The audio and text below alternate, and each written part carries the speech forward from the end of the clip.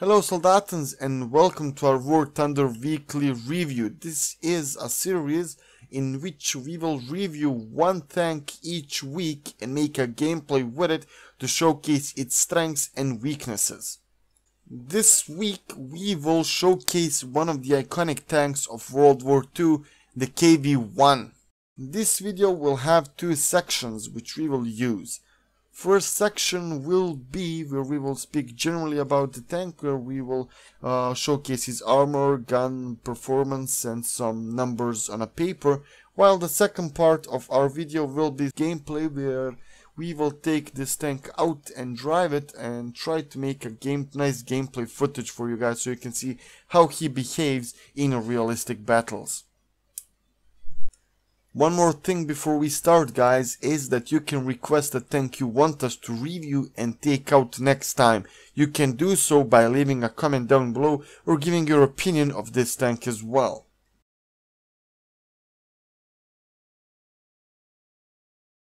So hello Soldatans and welcome to our general performance part of this video, which is a first section. Here we will take a look at the numbers and general performances of this tank.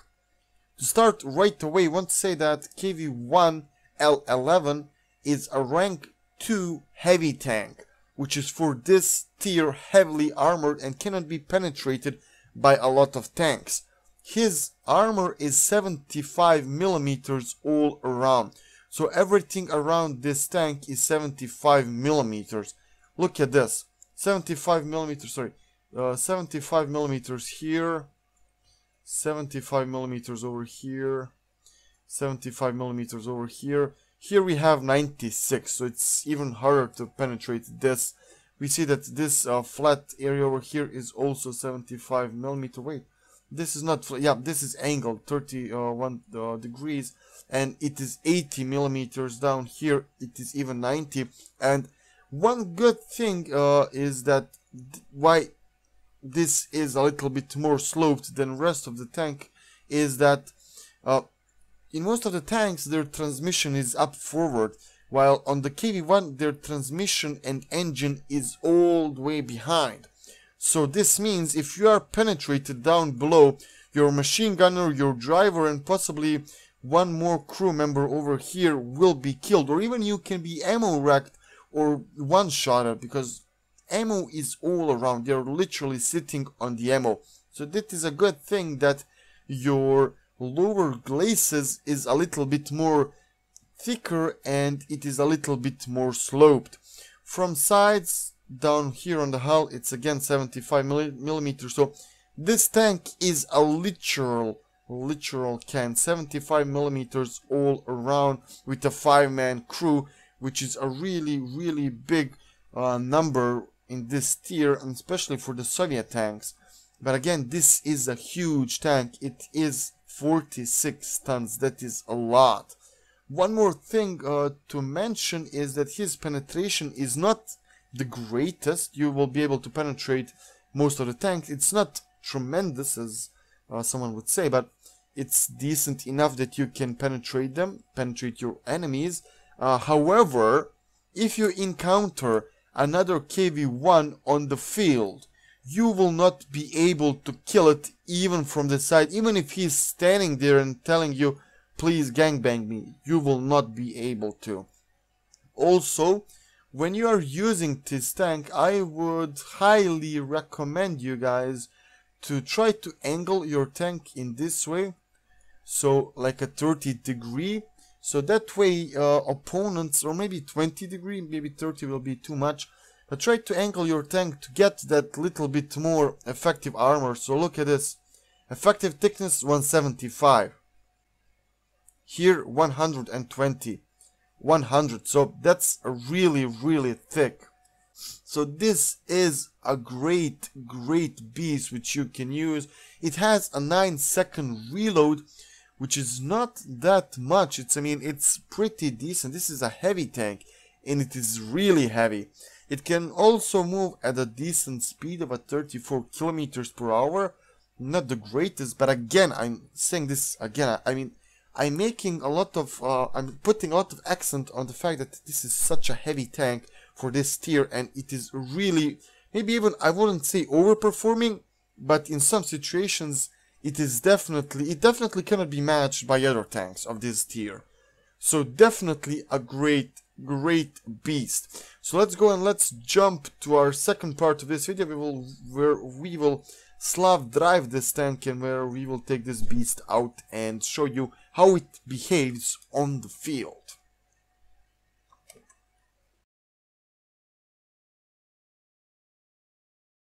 So Soldatans, welcome to our gameplay part of this video. So I made it a live commentary of our realistic battle. However, there were some problems with it, with the audio at least. So I have to make a commentary of my live video. So I'm not gonna use a replay. I'll just use the stuff which I made live, and I'll just add my comments to it.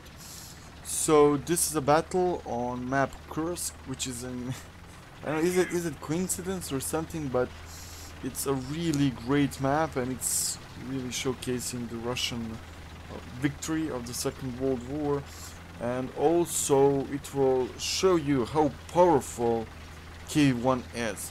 So this is a map with a wide open area with a lot of clear sight, so you cannot hide a lot, and there are not enough places for you to hide. And I will show you how powerful armor of KV1 is when it's being attacked by other tanks of his tier, or maybe a little bit higher, but still around there. So we are, as you guys can see, engaging this village here on the right side from the point. So I want to capture this because the village is between us and the point. So we cannot be flanked from that side where the point is, unless enemy tries to go inside the city. However, if they are to go inside the city, then they will have a huge problems, because then they'll have to expose their flank to our guys which are trying to capture the point. So all in all, this will be an interesting game. Definitely will show you the might of the KV1 here and his armor. And we scored the first hit already. So Sherman was crossing around. We spotted them earlier.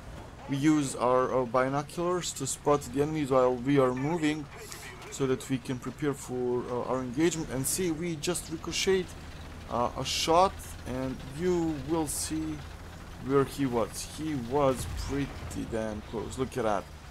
Again, another ricochet, and look at that. Through the frontal armor. Sherman's frontal armor is pathetic. Piece of cake for our KV1. So we are gonna go back a little bit, because we are... Oh yeah, look at that, another one pops out, and we managed to move our armor, and we managed to ricochet another head. So far we have been engaged by 3 Shermans.